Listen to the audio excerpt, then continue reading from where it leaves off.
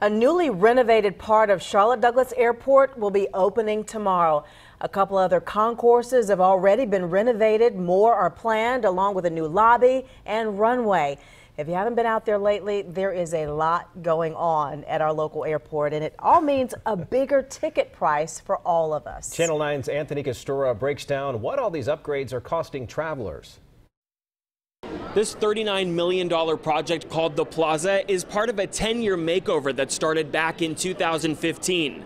What you may not realize is you helped pay for it when you bought your plane ticket.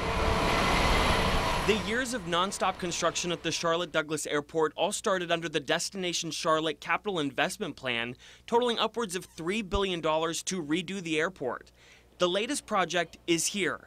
The Plaza, at the intersection of the D and E concourses, which opens to the public Friday. So this is really what we think is a modern but still comfortable feeling. Airport leaders say the rest of the airport will mirror the design of this new space. A lot of natural lighting, terrazzo flooring, more and more power. But despite the multi-billion-dollar effort to improve the airport, Charlotte Douglas fell 3 spots in the Wall Street Journal's rankings of best and worst airports to number 11. Clearly, construction doesn't help, but the results definitely are aimed at moving us up that list.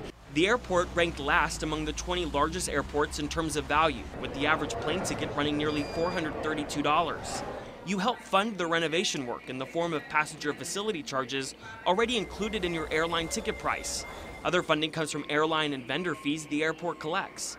The goal is to use that money to improve the traveling experience. But we want to keep climbing up that ranking list. While this project ends, another one begins. Next month, the airport will begin its $600 million renovation of the airport lobby. That project is expected to last 5 years. Back to you. The Destination Charlotte Capital Program is set to cover the next 7 years of construction at the airport. The airport has served 46 million travelers already this year.